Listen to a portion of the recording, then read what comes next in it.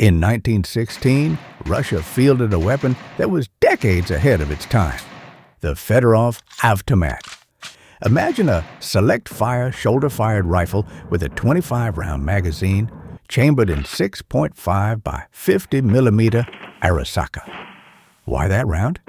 Because Russia had huge stockpiles of Japanese surplus, and the lighter recoil made full auto surprisingly controllable.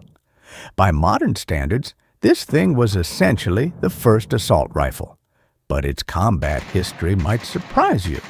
The Avtomat wasn't first used in France like many think, but on the Romanian front in early 1917 with the 189th Ismail Regiment.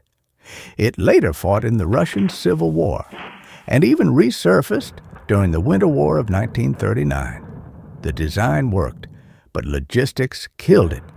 Soviets banned foreign calibers, production ended in 1925, and by 1928, most were mothballed. Brilliant in concept, but doomed by politics, the Avtomat was a rifle too far ahead of its time.